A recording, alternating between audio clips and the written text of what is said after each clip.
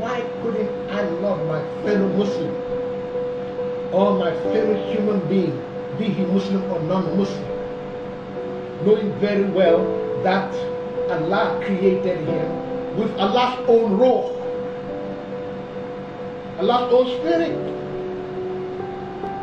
that I see every day. And I said, I love Allah, but I want to destroy what Allah made.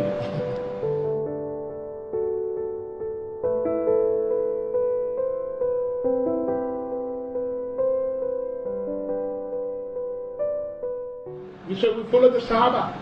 They are the Salafis. They are the pioneers. But do we live like them? No, we can never live like them. Never! Can we ever live the way they lived or understood life? In fact, we understood life different. The Sahaba don't wish they are in this period of time. Why? Everything they would say would have been recorded down. And there would be no need for memorizers of the Holy Quran. There were well about 100,000 Sahabas or over that around the Holy Prophet Muhammad sallallahu alaihi wasallam. Only nine actually memorized the Holy Quran in his entirety during the time of Prophet sallallahu alaihi wasallam. But look at this time. How many memorizers of the Holy Quran do we have?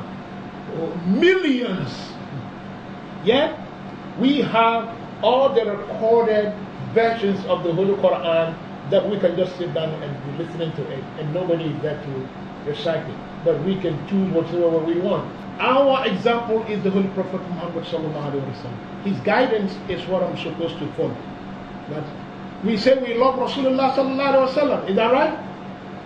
Hello? We say we love Rasulullah sallallahu alaihi wasallam. Now, yet we have never seen him. Can you love somebody without having seen him or her? It's difficult.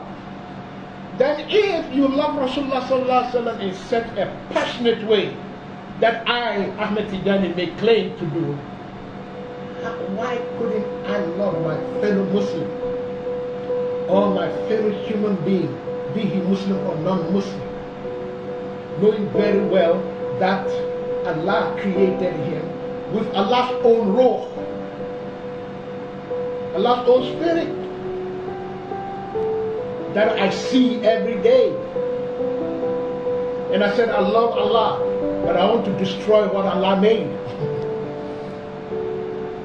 Can this be true to our claim to be submitted to the will of Allah?